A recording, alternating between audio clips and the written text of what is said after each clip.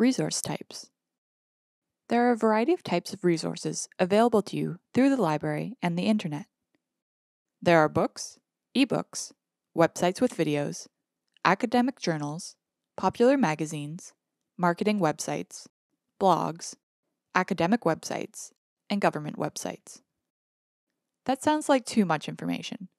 It's true there are a lot of different types of information sources. It's a good thing, though.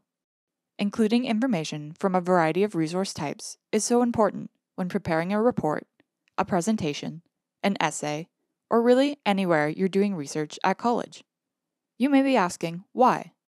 You'll see different points of view, different approaches to a topic, and you can gather both overviews of a topic and the outcome of a very specific study.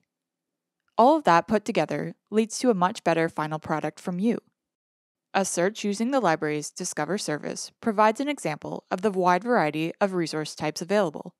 These include encyclopedia results for background information, academic journals with the results of studies, magazine articles, news articles, and you can explore books and ebooks.